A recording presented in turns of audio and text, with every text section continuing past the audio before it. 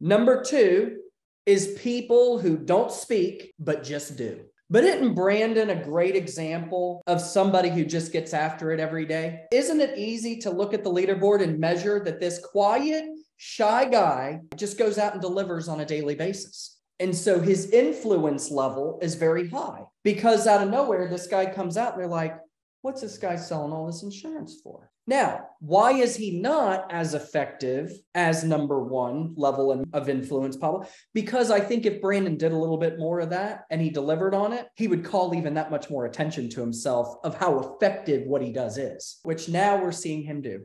Guess what happened? Found a few agents that call us from other IMOs, say, hey, this guy's attractive to me. And Brandon gets them in, scoops them over and says, hey, this person wants to be a part of our organization. His influence and his example have led people here. And it started out not by him saying what I'm going to do and all that, just doing it. No talk, just action.